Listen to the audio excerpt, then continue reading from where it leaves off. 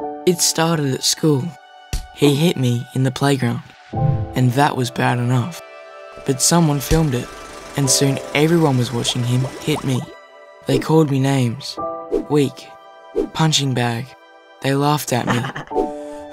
I was afraid, ashamed, and the more the views went up, the worse I felt. Mum and I reported the video to the platform, but we heard nothing.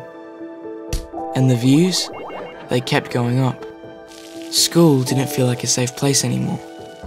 And when I heard people laugh on the street, I thought maybe they'd seen the video. Maybe they were laughing at me, the weak punching bag. The views, they kept going up. That's when Mum contacted the eSafety Commissioner. At eSafety, we worked with the family and the social media platform to get the harmful content taken down so that the child could get his life back on track. We know that 1 in 5 young Australians has been cyberbullied. Girls are bullied more than boys.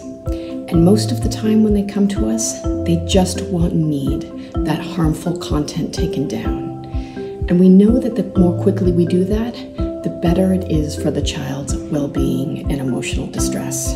So if you, your child, or someone you know is experiencing cyberbullying, eSafety can help. Please come to us at esafety.gov.au /cyberbullying to report.